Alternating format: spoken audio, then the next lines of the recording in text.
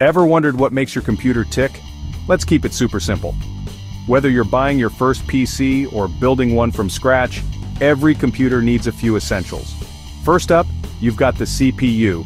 That's the brain of your computer, running all the programs. Next is RAM.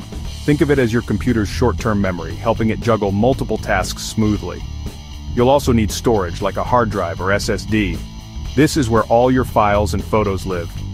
Don't forget the motherboard. It connects everything together, letting each part talk to the other. Then there's the power supply.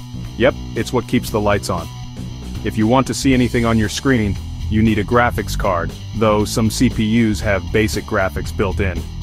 Finally, you'll need a case to hold it all, and, of course, an operating system to make everything work. That's it. No rocket science, just a few key parts, and you're good to go. Happy computing. Happy.